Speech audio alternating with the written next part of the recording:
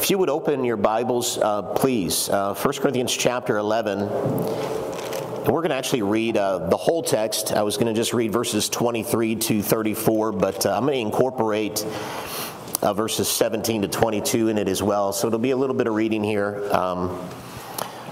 So let's read verses 17 through 34, please.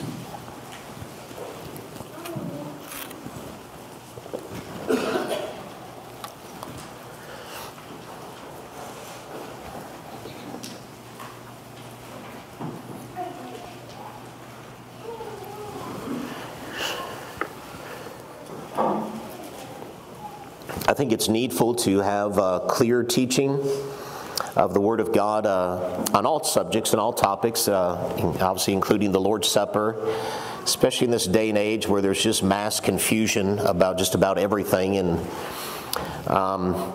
contradictions abound everywhere. And I think it's just important to have clear biblical teaching that comes from Scripture, that you can point to chapter and verse and cite it and see it clearly for yourselves.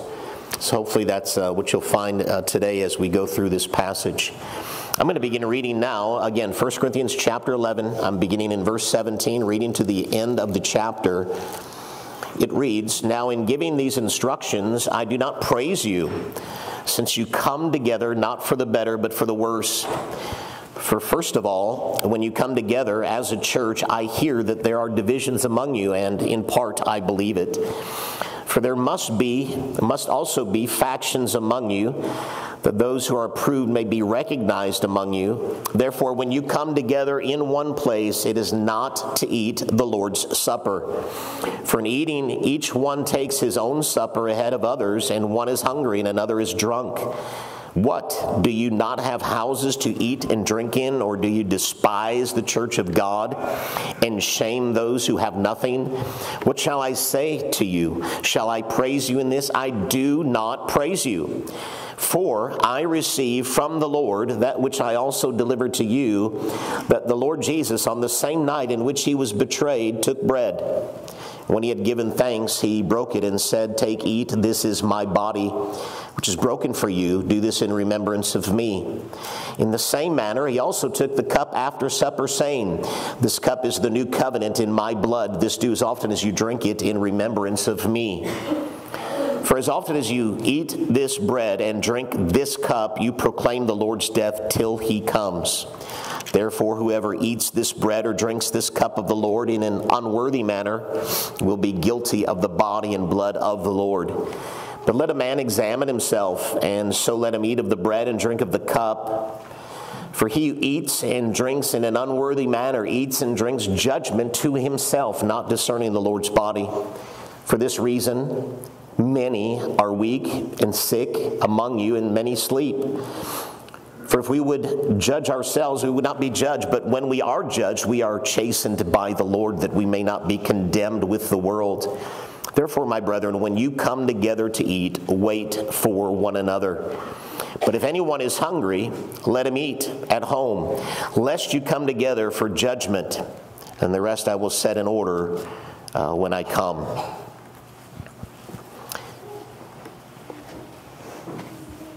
We're going to break down this passage into three parts. Verses 17 to 22 is Paul's correction of what was transpiring in the church of Corinth.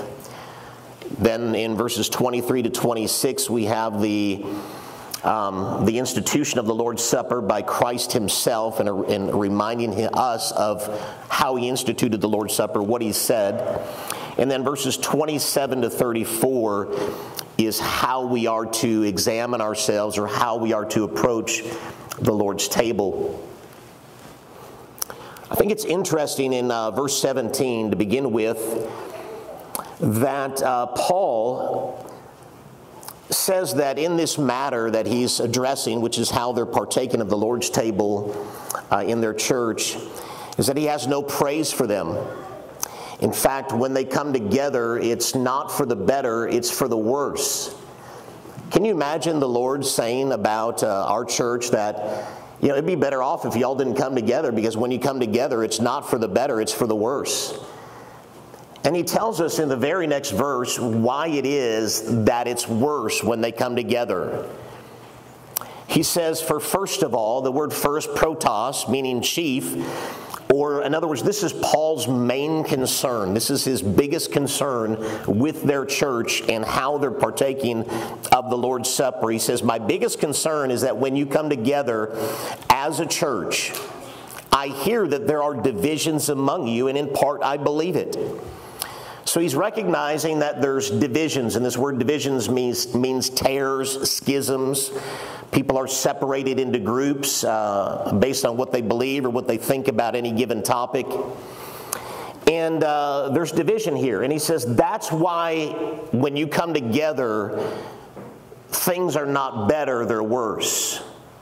In other words, if you were to ask the question, how bad is division? Division is so bad that when you come together, it's worse. It makes the fellowship worse. It doesn't make the fellowship better. To make the fellowship better would be to come together in unity. And the reason that's important is because that is the first point that we're going to make. There's 6 points we plan to make. The first point is this, is that the Lord's Supper is intended to be a point of unity. A point of unity. In fact, in the previous chapter, in verse 17, in talking a little bit about the supper, he says, For we, though many, are one bread and one body, for we all partake of that one bread. So when they would partake of communion, they would partake of one loaf of bread. It's one loaf of bread because we're partaking of one Christ. And in partaking of one loaf of bread, it's symbolic of the union that we have in Christ, that we're partaking of one loaf, one Christ, which represents the one Christ, the one body of Christ, and we ourselves are one bread. We're one body, we're one loaf, we're one body of Christ. It's not the bodies of Christ, plural, it's the body of Christ, singular. It's one loaf, one bread. And so when we're coming together, there's to be, in the Lord's Supper, this sense of unity or oneness, because the Lord has made us one in Christ.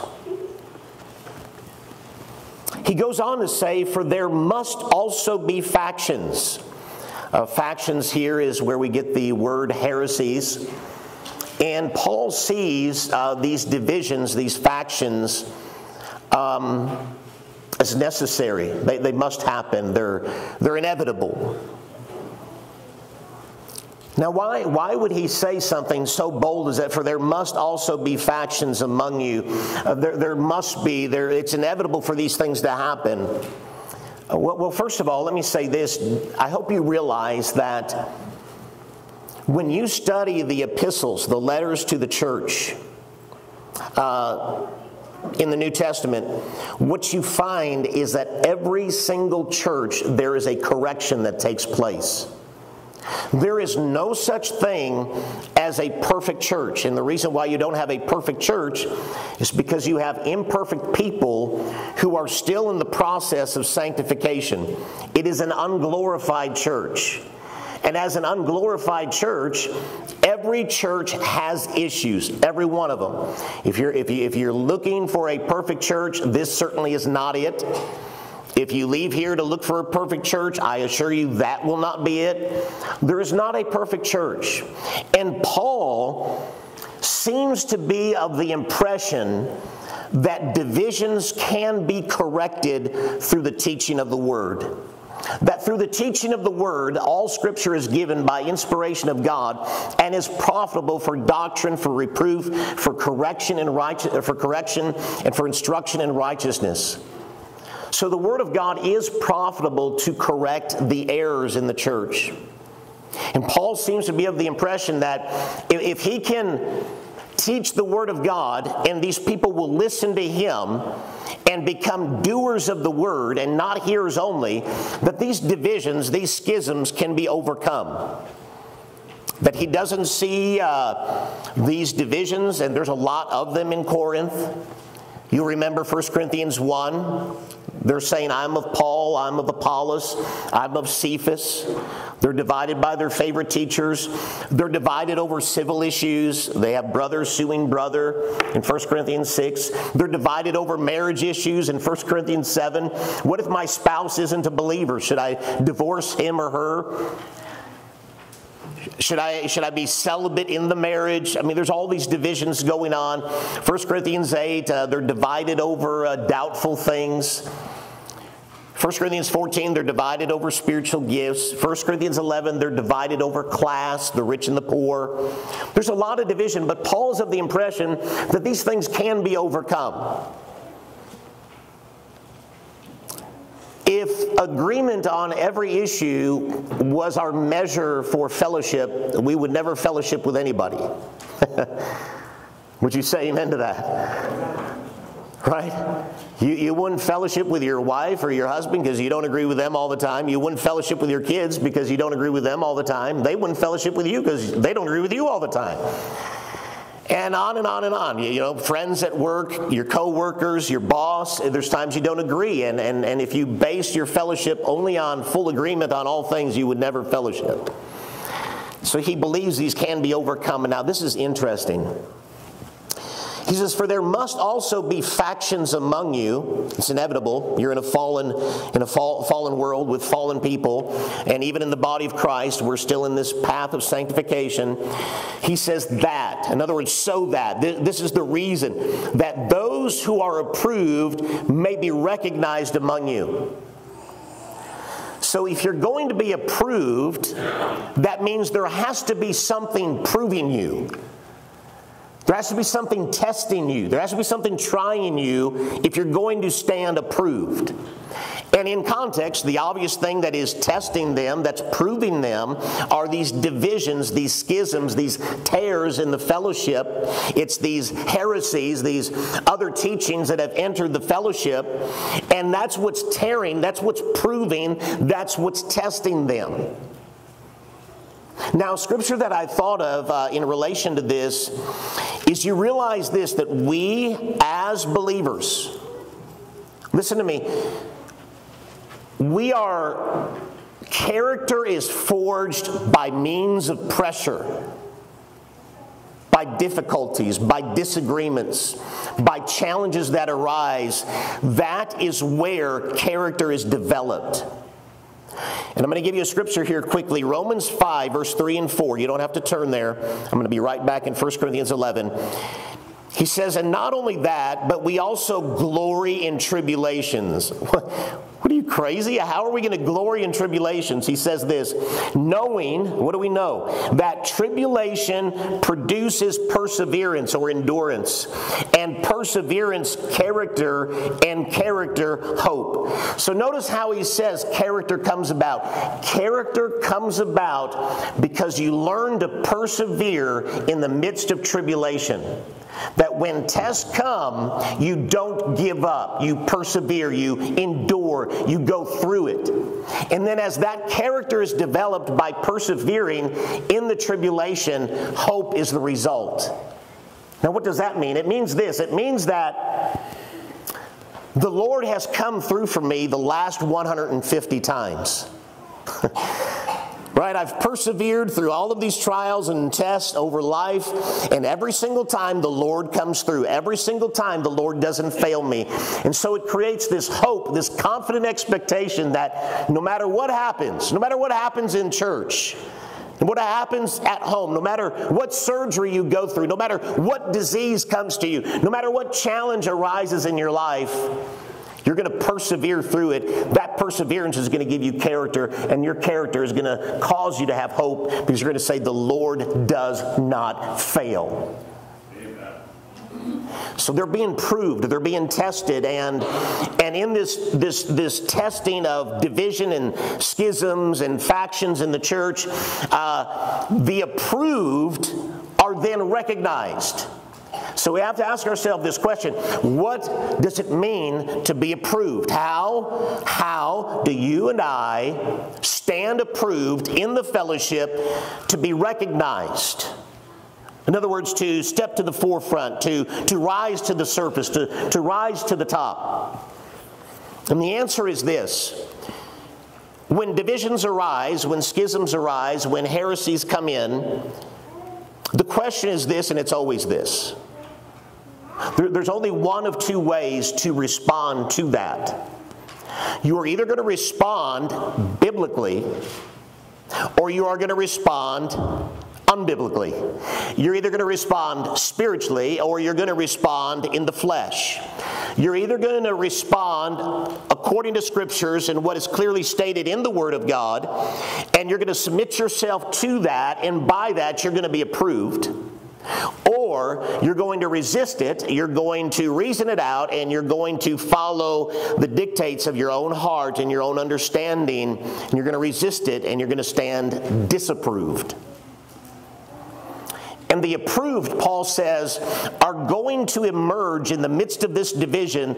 The approved are going to emerge as those who followed the Scriptures, as those who followed Christ, as those who followed the Word of God. And they're going to step to the forefront. They're going to ascend to the top. They're going to be recognized, and the disapproved are not.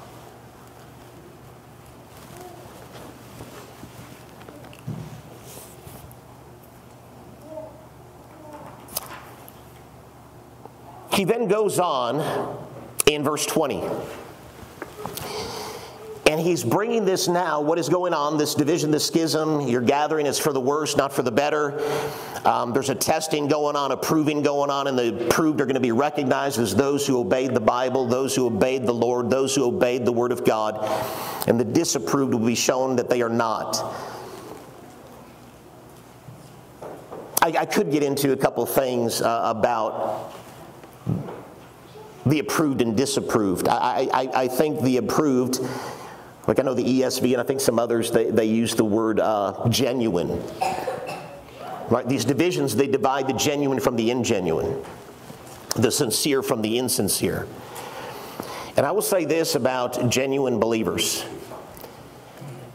is that genuine believers, thinking right now of the parable of the sower, one thing that can be said about them is they have good ground.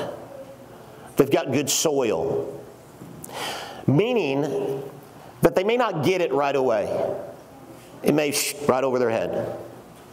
But they're going to stick with it because they're good ground. They're good soil. And one day that seed of God's Word is going to penetrate the heart, and it's going to bear fruit 30, 60, and 100-fold. Because that's what believers do. Believers eventually get it. They eventually follow the Scripture. Even if they fight with it, wrestle with it at first, eventually they submit. Unbelievers don't. They resist all the way to the end. But a believer will get it, so that they're genuine, they're sincere, and they're approved, and therefore recognized. Moving on now to verse 20 and 22. Now he's taking this, so you understand what he's talking about. Now he's going to the Lord's table now and what's taking place. Notice it says, therefore when you come together in one place, it's not to eat the Lord's Supper. For in eating, each one takes his own supper ahead of others, and one is hungry and another is drunk. What, do you not have houses to eat and drink in? Or you despise the church of God and shame those who have nothing? What shall I say to you? Shall I praise you in this? I do not praise you. So follow me now. This is well, we don't know every detail. This is a general idea of how they would have received the Lord's Supper. Now remember, worship was on the Lord's Day, which was the first day of the week. The first day of the week was a work day. So this kind of does away with the whole idea that the first century church had some sort of a Sabbath keeping that they did on the Lord's Day, because the Lord's Day was the first day of the week in their culture and they were back at work already. So their meetings, their Christian meetings, were either very early in the morning or late in the evening after they finished work. So let's just assume for a moment that their meetings were in the evening. It would make more sense based on how this is structured. So what would happen is the rich, They probably owned their own businesses. They had a little bit more flexibility of time management because they're the boss. So they leave work early. They bring in the best food and the best drink because they're wealthy. They get there first, they eat, they drink, they don't wait for anybody. They're full, they're drunk. And then a little later, your tradesmen and your craftsmen come. They got a bag of lunch, they got a peanut butter sandwich and an apple or something. And then after that, your slaves start coming because they have to work for their masters and they can't leave till their masters say they can leave. So here comes the slaves, and we know in the Roman Empire about 20% of the Roman Empire was made up of slaves. So there's a lot of slaves in the church. And so the slaves would get there, and slaves didn't have anything to eat, and they would get there and all the food would be gone, and the rich would be drunk and full, and then the rest, they don't have anything to eat and partake of, because what they would do is they would have a fellowship meal, or a love feast as it's often called in Scripture.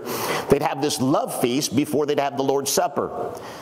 So imagine you're the rich, you get there, you eat, you're full, you're drunk, and now finally the poor get there, the slaves get there, and you say, all right, let's have the Lord's Supper. What does that say about Christian unity? Right, that they're taking the Lord's Supper, which represents to us the sacrifice of Christ on the cross, and here these people, instead of being sacrificial, are being selfish. And they're partaking of this feast before anybody would get there. And then when they get there, it's time to have the Lord's Supper. And Paul rebukes them. He says, it's not even the Lord's Supper anymore. What you're doing is not the Lord's Supper.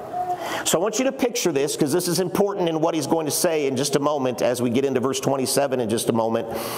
This is important. Understand, they're coming together for the worse, not for the better. There's divisions, there's factions, they're separating into groups, they're alienating people, isolating people from the fellowship based on class, based on rich and poor. That's what's going on, okay? Now, what does Paul do? In verse 23, he reminds them of the institution of the Lord's Supper, and by using the words of Jesus and a little bit of commentary, he reminds them of the purpose of the Lord's Supper, of what is actually taking place, because they've turned it into something that is not the Lord's Supper. So he's going to remind them of the words of Christ. So in verse 23, for I received from the Lord. Now I like this because, ask yourself this question: who is the one that instituted the Lord's Supper? Jesus, right? So whatever we believe about the Lord's Supper, it should come directly from the words of Jesus. And listen to me, there's not a whole lot of data in the Bible about this. There's Matthew 26, there's Mark 14, and there's Luke 22.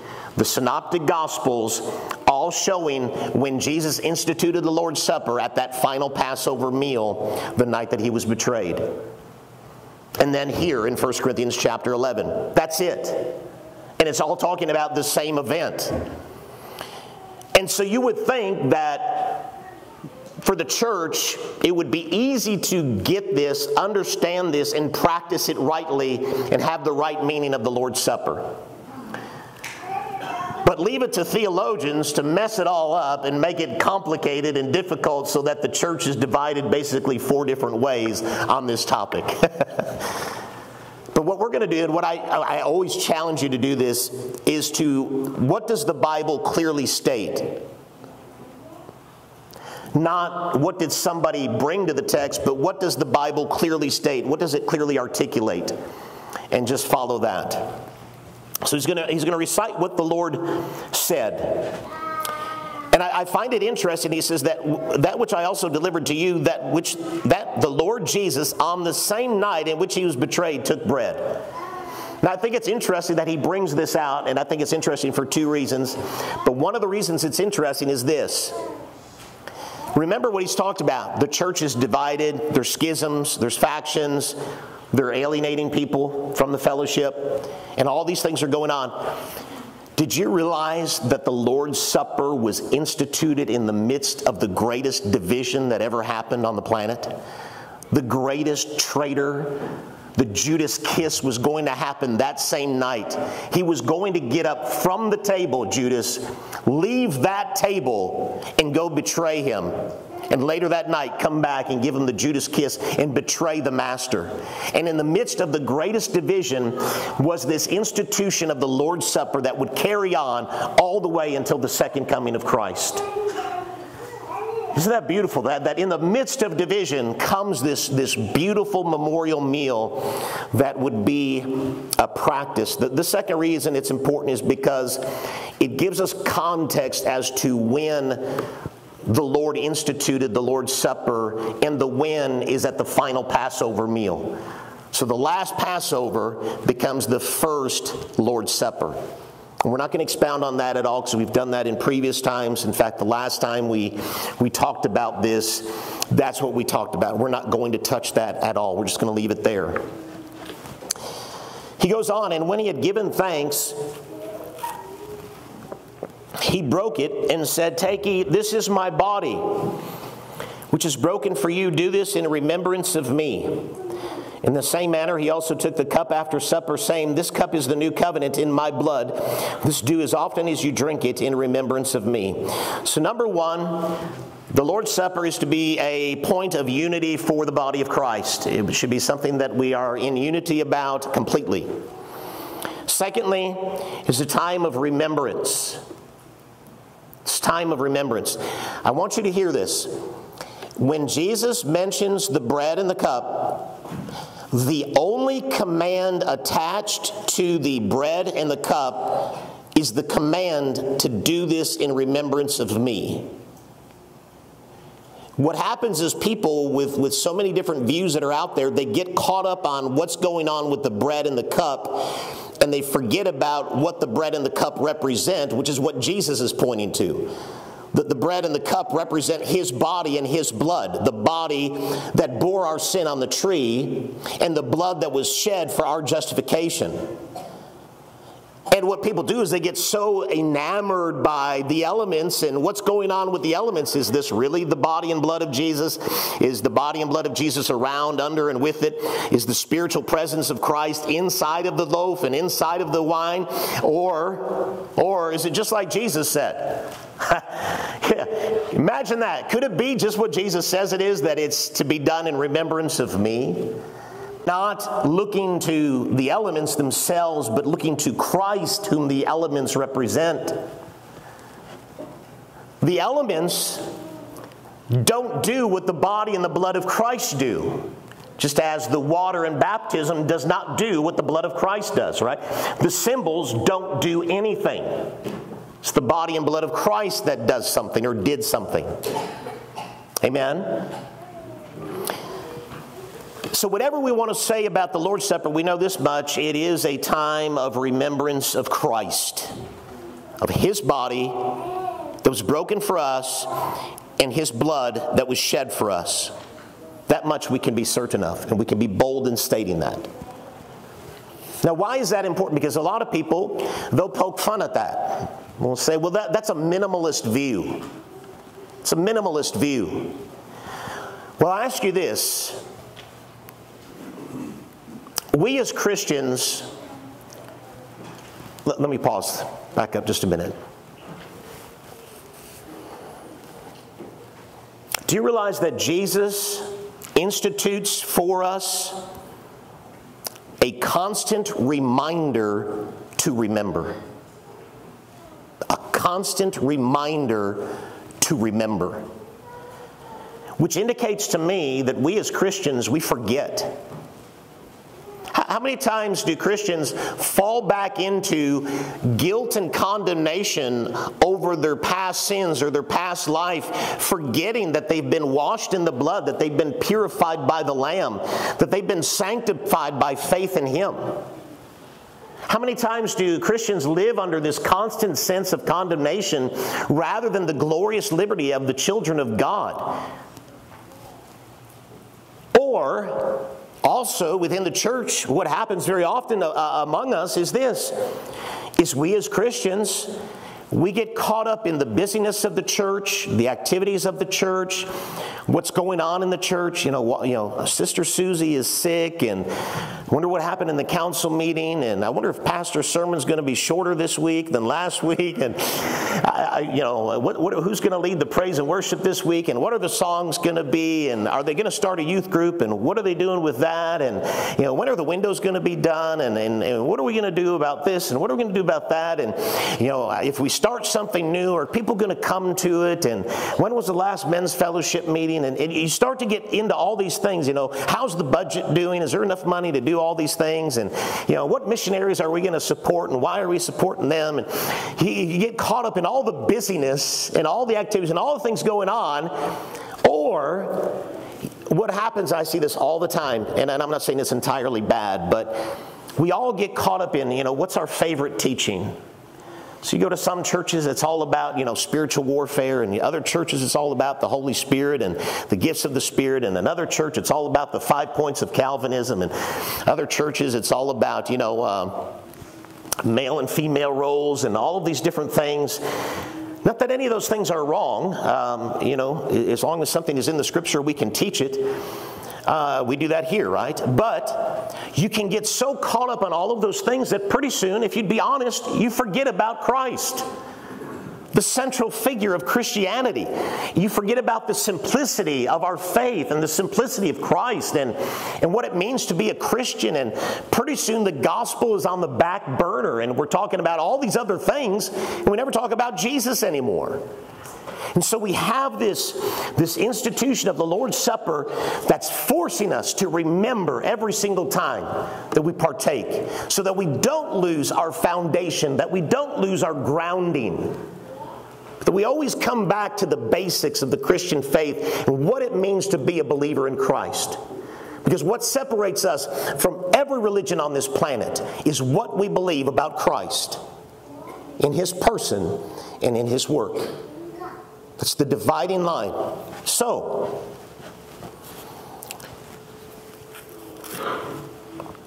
it is not only a time of remembrance. He says that we're also proclaiming the Lord's death till He comes, verse 26. And so now he brings out that it's proclamation. We're proclaiming something. We're preaching.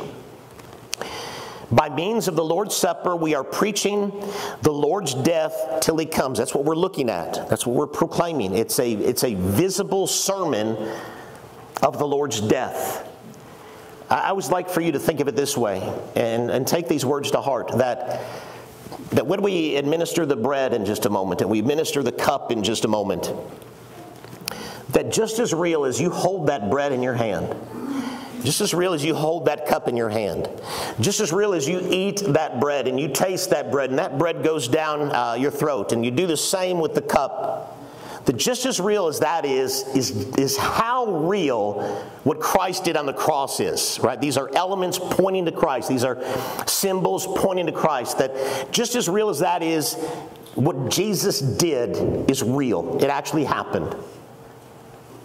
So we're proclaiming the Lord's death, and we're doing it until He comes, meaning we're not going to be taking communion, the Lord's table, throughout all of eternity. We're going to, when the Lord returns, we will enjoy with Him the Messianic banquet. Even Jesus Himself said that I will not drink of the fruit of the vine until the kingdom of God comes. That's Luke chapter 22, verse 18. I will not drink of the fruit of the vine until the kingdom of God comes. That's in conjunction with Him instituting the Lord's Supper. Now, that's interesting, right? Because He sees a future kingdom to come. And we know that He is the one who brings that future kingdom, that when He comes, He brings His kingdom with Him. In that kingdom, we will eat with Him. And we will celebrate face to face, and no longer just by faith, but we'll do it by sight.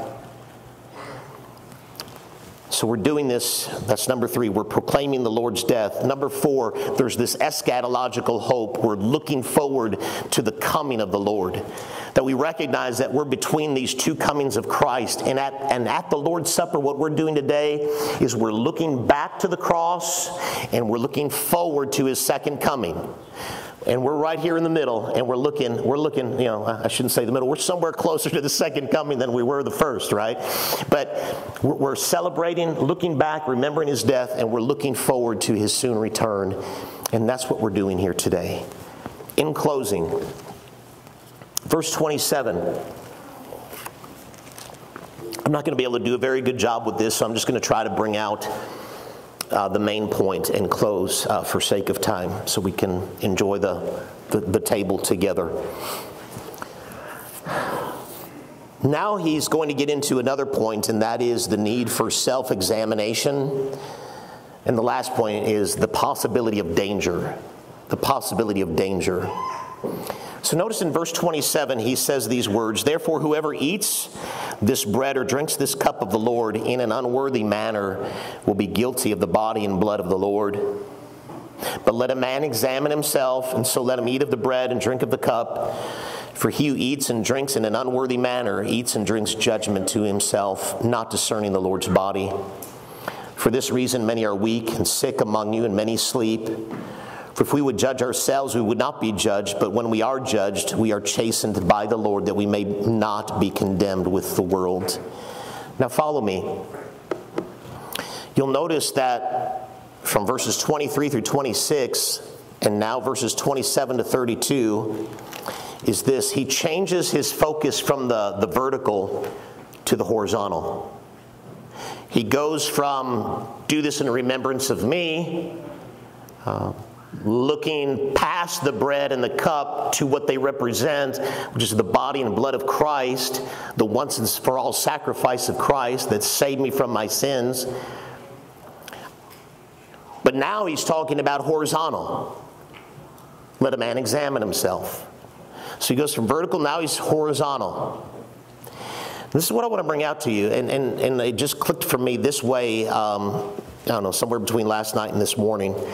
A specific way of addressing this, and I think it'll help time-wise as well. But notice this, in verse 27, "Therefore whoever eats this bread or drinks this cup of the Lord in an unworthy manner will be guilty of the body and blood of the Lord." Well, that's scary. I mean, guilty of the body and blood of the Lord, you mean that I go from the position of the redeemed to the position of those who crucified our Lord, who murdered our Savior, if I partake in an unworthy manner. So whatever an unworthy manner is, I don't want that, because I don't want to be guilty of the body and blood of the Lord. I want to be on the side of the redeemed who are not guilty of the body and blood of the Lord.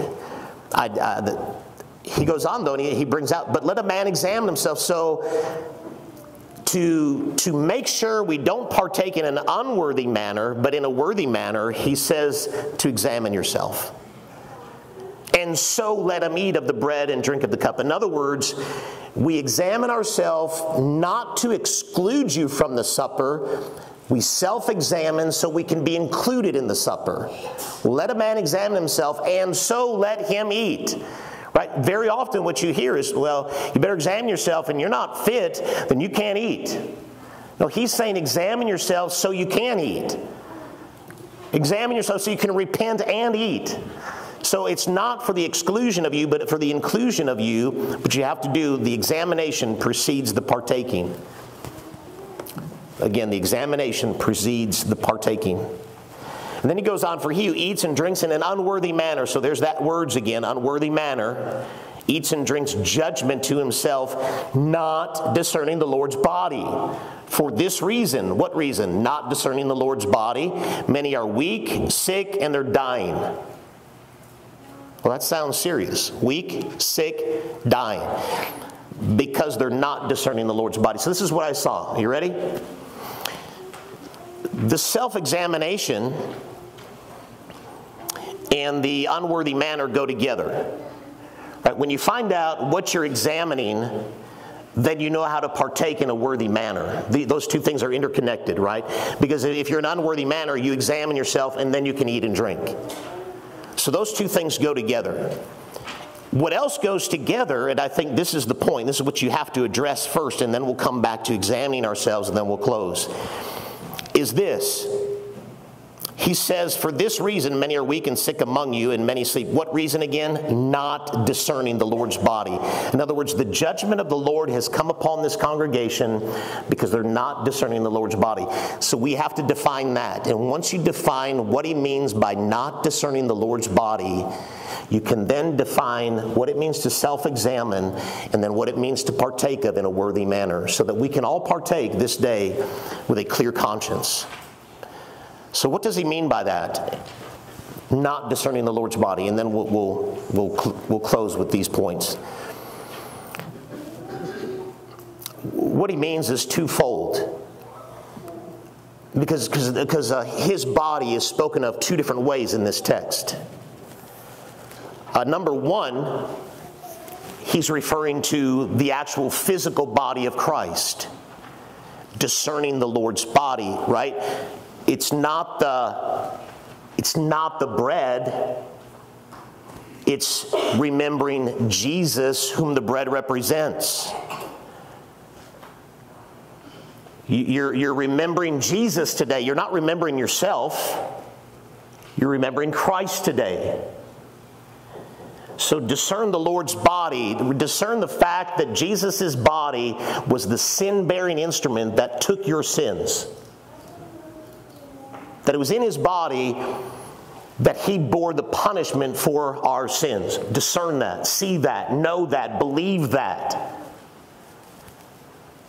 Secondly, it can refer to the spiritual body, which is the body of Christ, the church.